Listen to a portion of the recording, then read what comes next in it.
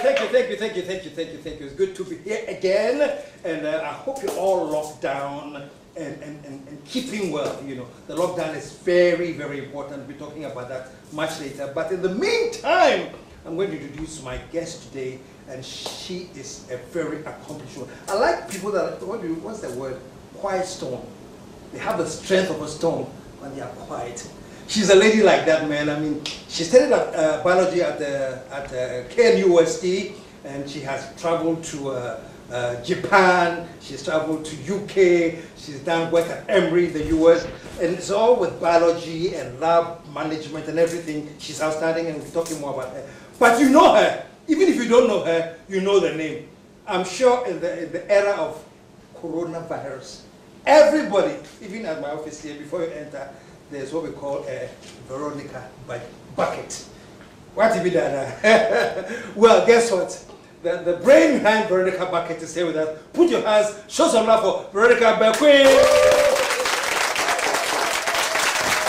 Unfortunately, you can't do so. Thank you. Veronica, welcome to the show. Thank you, KSM. Wow, good to have you here. Thank you. Glad to be here. Even before I go on, folks, you see this beautiful aquarium that I'm always bragging about, the serene atmosphere it creates. Well, she created this. If you've heard of Veronica Aquariums, this is Veronica. Show us a lot welcome to the show. Thank you, sir. And good to have you here. I'm happy to be here. And you've studied, your background is in biology? Yes. And yeah, give me a little bit about, you know, because I know you went to Noguchi and you studied, did some work on HIV screening. Yes. You're a virologist? Give me I'm not a virologist. Okay. So let's start from the beginning. Maybe after I graduated, I was employed by the Ministry of Health and posted to the Public Health and Reference Laboratory, which was then the only public health laboratory for the whole country, where they were dealing with the cholera, other diarrheal diseases, TBs, and so on and so forth. And that was in 1972. But in 1986, on the advent of HIV, a few of us, about 8 of us, were selected to be taught how to do the testing, because a new thing. Okay. And we were then going to use test kits developed by Wellcome Diagnostics of UK. So they sent representatives down to take us through the training. Okay. I don't know whether fortunately or unfortunately, I was the only one stuck with the testing. So I had to go around to learn more about HIV. That was what took me to Noguchi sometimes, because although I'm not a virologist, they offered training for the testing and other things concerning HIV. So since 1986, I concentrated mainly on HIV testing and training of laboratory staff and other healthcare workers throughout the country. Okay. Did you get a chance after your training, were you exposed to some of these elements, working with consulting and other things? Yes.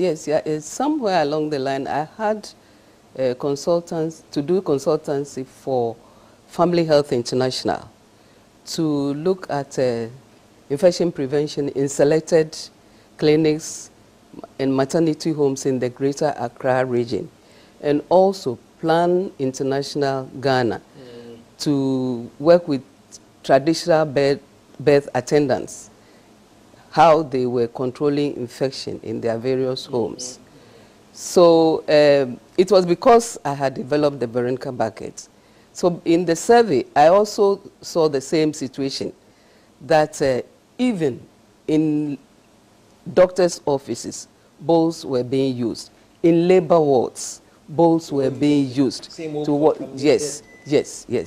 So I got the opportunity to introduce them to the Veronica Bucket, and so those were they accepted it and introduced them to the various hospitals and clinics were taken care of, including the traditional birth attendants. Anything you saw that struck you as, no, this must change? Yes, the fact that in doctors' offices, labor wards after everything. When they didn't have running water, they were using bowls, you see, and at best the buckets and things. It was really sad. So I was able to branch into that area to help out there before it's what started being used in clinics, chobas and things. Apart from the hospital setting and the labs per se, I did it for the Family Health International facilities and also Plan International Ghana. Wow. So let me get straight into it. The famous Veronica Bucket. Yeah, I think when the president was talking about precautions one time in one of his speeches, he mentioned get yourself a Veronica Bucket. Yes, I heard that. I saw that. Oh, you saw that? Yes. How did you feel hearing the president talk about your... Very excited about it, because if you are aware, I did this now almost 30 years ago. 30 years ago? Yes, during some projects I was also involved in. Was it a specific project or? Yes, it was a specific project. Early 1992, USAID decided to help Ghana to establish public health laboratories. So they sent down a consultant, a laboratory advisor called Dr. Joan Hetrick. She passed about 2 years ago. May her soul rest in peace. And I was selected by the head of department to partner her to do the project. And she was new. She had never been to Ghana. Well, she was in Ghana way back during her Peace Corps days when she was a young lady. So what was the project about? About certain establishment of public health laboratories in the country. Because, like I said, where I was employed, there was only one public health lab for the whole country. So they sent her down to see how the USAID could help establish public health laboratories. And so we had to do baseline studies. And they realized that there was almost nothing in existence. Initially, she wasn't supposed to put out buildings. But when she realized the situation on the ground, I think she was able to talk to them and convince them that we needed 4 public health laboratories to be built. And so currently, I don't know whether you are aware, we have 4 public health laboratories. The Public Health and Reference Laboratory at Kolibu, where I used to work. Then there's one at Koforidua to take care of Eastern and Volta regions. There's one in Kumasi to take care of Ashanti and Brahafo. And there's one in Tamale, which takes care of Tamale, Northern, Eastern, and Upper West. I see. So during the baseline studies, you know, apart from the construction of the public health lab, we had to do training for the lab personnel, how to manage these labs. So we had to do baseline studies. And during those studies, we realized that infection prevention in the labs was not the best. Something was being done, but it wasn't the best. Some didn't even have... Infection prevention being... Like, you know, we deal with clients or with presumably coming to us for a lab investigation, and presumably they may be carrying some form of germ infection. So it was very necessary for the lab personnel to protect themselves as well as the clients. Because although we were the workers, we could also be carrying something. So there was the need for a barrier. And how do we do that? Using personal protective equipment. Everybody's saying PPEs now. And a major factor being proper hand washing, which was a biggie. Because, you know, we have a problem with running water, pipe-borne water in some of the facilities. And we realized that the facilities, the laboratories which didn't have running water from the taps were using basins, bowls of water to wash their hands. At best, you could see 2 bowls, one for washing and one for rinsing. Sometimes it's one bowl, a bucket, and a cup So you take the cup, fetch the water, wash your, how do you, wash properly? Sometimes it is only one bowl. And even if it's a one-man station, the water, the first time you put it in, is clean. You wash your hands, so it becomes contaminated. And if you keep using this same water, are you decontaminating or contaminating? Okay. So after this, at the end of each day, we had to sit down and write a report or brainstorm as to the findings. And during one of the discussions, we realized that it was a problem, the infection prevention, especially hand washing. I will say that seriously, it was a divine intervention.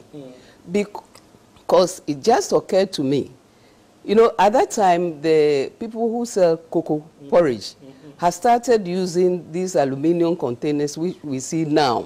Formerly, they were just using ordinary containers or even earthenware pots for the cocoa. But then, around that time, they had started using these aluminum containers. It just occurred to me that if we fit a tap to this container, it could provide running water for washing hands. And the lady quickly bought into it. She said, it's a good idea. Can you have one made? So I found somebody to make one for me. So we used that to go around the country to train the lab personnel to begin with, how to provide them with running water to wash their hands. So that was the beginning of the Veronica Bucket. And actually, she named it Veronica. She called it because I came up with the concept. Ideas like that, just drop him. That was why I said I'm sure it was a divine intervention. Because I was wondering how, under the circumstances, how could we convince... And the problem was that they were using bowls and it was contaminated. Just washing our hands, the same yes. Or like I said, at best, a bucket, a bowl, and a cup. So unless there was somebody around to fetch the water for you, you have to... Wow. So then came Veronica Bucket. Yes. Wow. And amazingly, because of, unfortunately, this coronavirus thing, it has come back full bloom. I'm sure when you're entering those offices, you saw. Yes, I even used yours. You even used it. Veronica, you see, Veronica was starting to show some love. And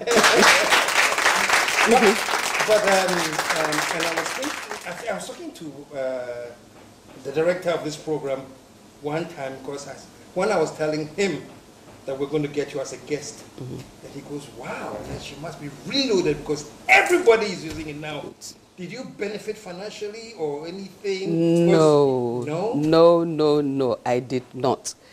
The objective was to keep my people, like the laboratory personnel and the health sector at large, safe from getting infection or giving infection to our clients.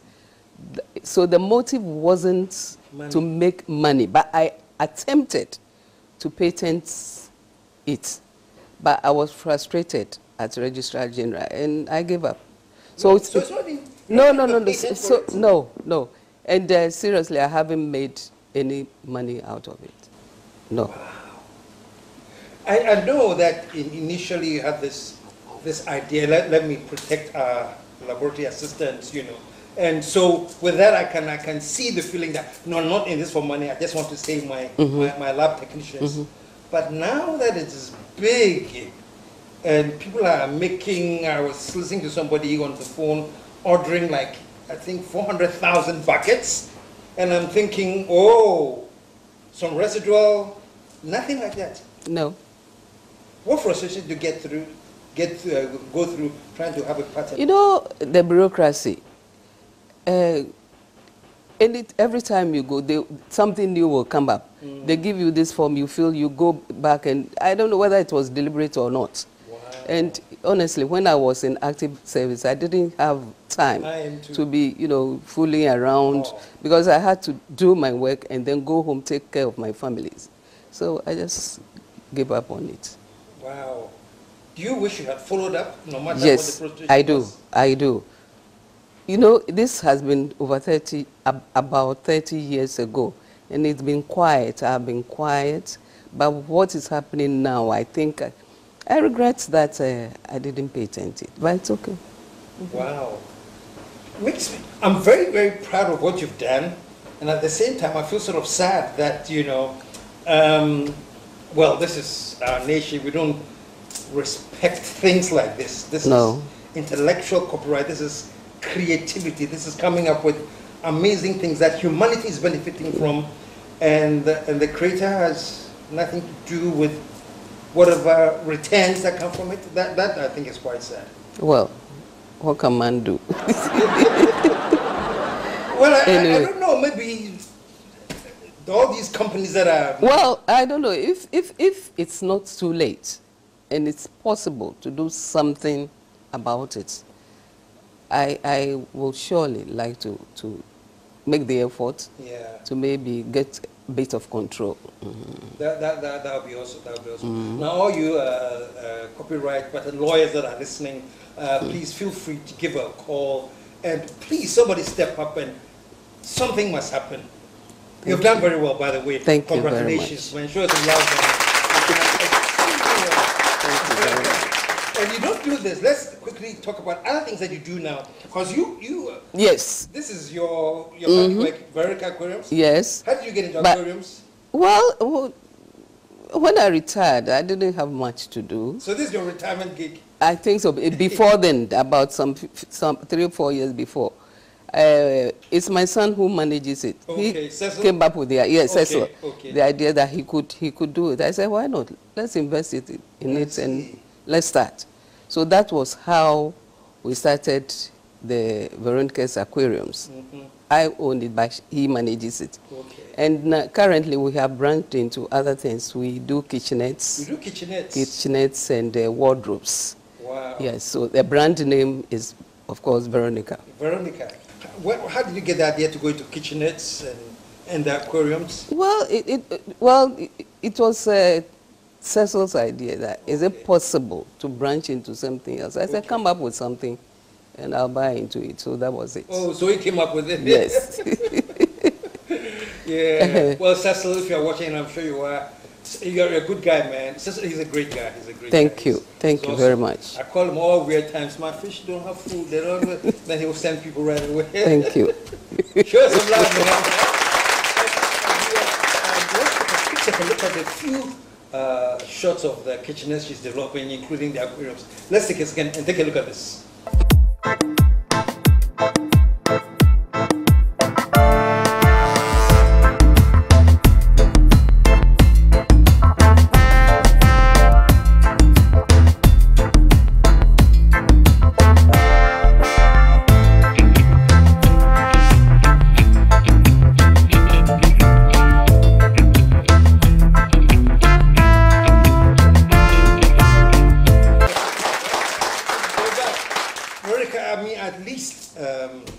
If the Veronica Bucket is not making you any money, please, folks, you saw the kitchenettes, you've seen the aquarium, at least just out of love, say, okay, when your buckets knows your aquariums, your kitchenettes, they will support you. Is there any number they can reach you at? Oh, yes, my MTN number, 0244 37 3431. Okay. And the number is on your screen now, 0244 37 3431. 3734. I see on the screen. Call it now, and just don't call and say, oh, congratulations for the bucket, you know. Buy something. Let's support her. She's done great. And I don't know, I was saying if there's any lawyers who would like to call the same number, maybe somebody can get on board and at least... I hope so. Yeah, I hope do so. something, because it's the biggest selling thing in Ghana now. Now, you know, initially it was meant for the health sector. Now it's being used everywhere, even before COVID-19. Oh, Chop bars, restaurants, homes, everywhere to provide running water. Because, you know, we have issues with pipe-borne water in several places. Wow.